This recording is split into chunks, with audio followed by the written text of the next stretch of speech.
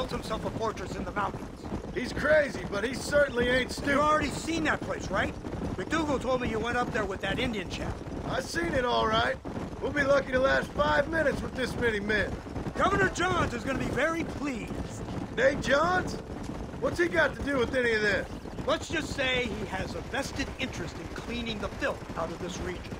I don't think our old friend Dutch realizes what a great favor he has done us, inciting all this hate among the natives. Like you needed an excuse.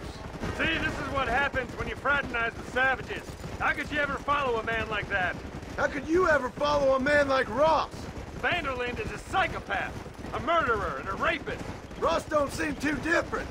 Dutch was a good man once. A far better man than you. So what made him this way? I don't know. Bastards like you. Seeing that things never change. I hope you're ready to finish this mess. Anything to get you sons of bitches off my back. There's always somebody watching, Mr. Marston. I thought you'd have gleaned that much by now. You think you're so clever, don't you?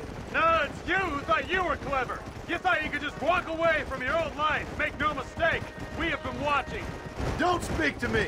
You're really an ungrateful slug, Marston. Instead of punishing you for your crimes, we are giving you a chance to kill the men who betrayed you. You didn't have to punish my wife, too. Oh, please. She's hardly innocent. Don't you talk about her like that. Oh, I would never talk ill of dear Abby. Did you call her Abby or Abigail?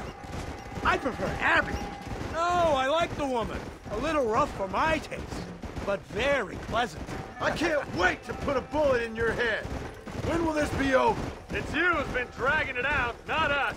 We sent you to Fort Mercer with the simple task of killing Bill Williamson. Next thing you know, you're running all over Mexico like a headless chicken. And now it's Dutch. He's the last one of your merry band, is he not? Then you can go back to your farm, or what's left of it. If need be, you can always send your wife back out to work. I hear she works hard. Go to hell! This old gang of yours just won't die easily, will it? I wonder how many deaths you are all responsible for. How much money you took from pockets of hard-working citizens. We did more for the people with the money we took than the damn government ever did. Good God! This flawed philosophy of yours again. If you wish to argue the finer points of ethics, I suggest you learn to read first. And I suggest you learn how to shoot people in the front, not the back.